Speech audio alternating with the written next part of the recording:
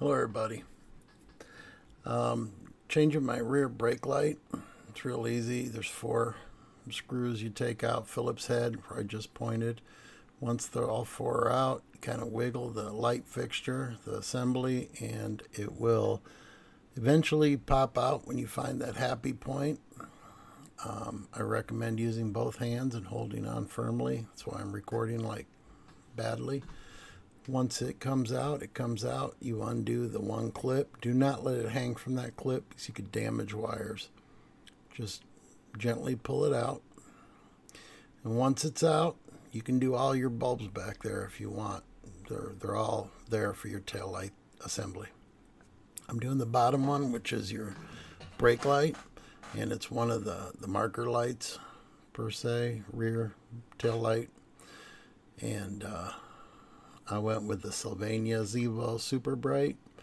They were like 20 bucks on Amazon. And they come with a lifetime warranty. I went with Sylvania because they're reputable. If you notice, one side of the pin there is higher than the other pin. Then you just look inside, look which side is higher, click it in and put it in there and lock it down into the assembly. Once you're done, you put it back inside of the back of the car, and I'll be doing that in a moment there. You line up the little pins on the one side after you connect that wire, of course. And then once you have the pins lined up, you line it all up and then push it in on the pins on the inside, on the outside there first.